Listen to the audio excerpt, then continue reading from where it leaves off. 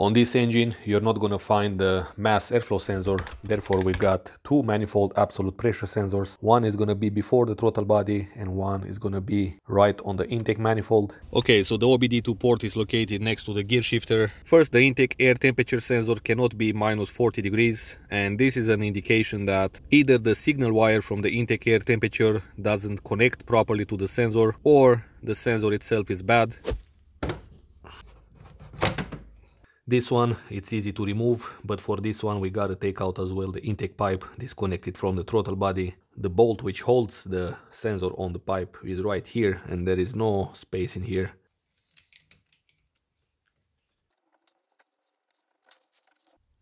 Now with a 10mm we gotta remove this bolt here, and there is one on the opposite side here. Alright. You're gonna find as well a 10mm here, and this can be a little bit challenging. You need a short extension to remove it. How you can remove this sensor from here?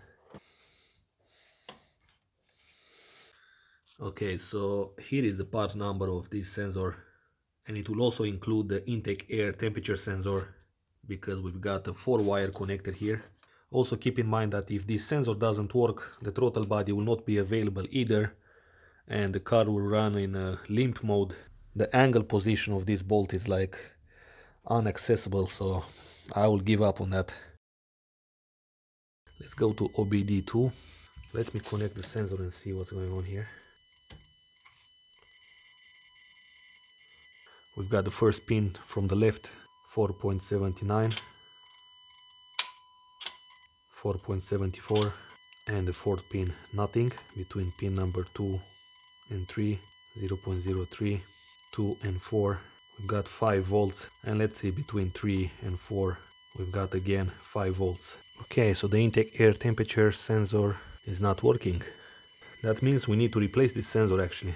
Read codes, no pending codes, no stored codes, nothing. It's indicating that the intake air temperature sensor is reading minus 40 degrees. I will first find the sensor and then take it out from here. It only shows data from one map sensor, which is that one, not this one, because I knew when I was disconnecting this it was giving here the error, so that's interesting. Let's see about this one. We're gonna need a T30, I think.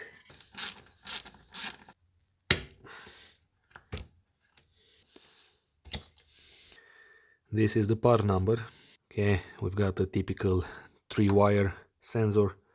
Between 1 and 2 we've got the 5 volts, 1 and 3 4.78.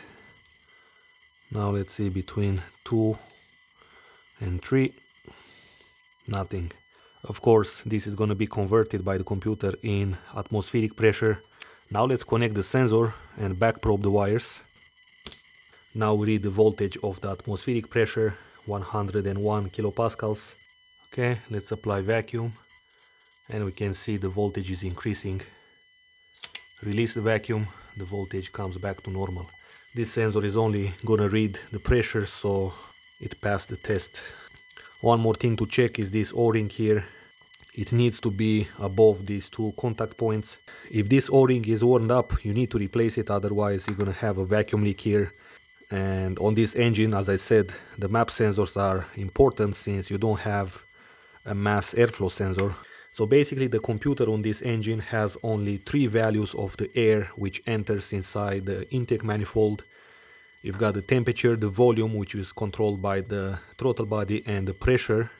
And that's why it's important to have these sensors in good condition. And make sure that you don't over thread this bolt, but also you need to tighten it properly in here.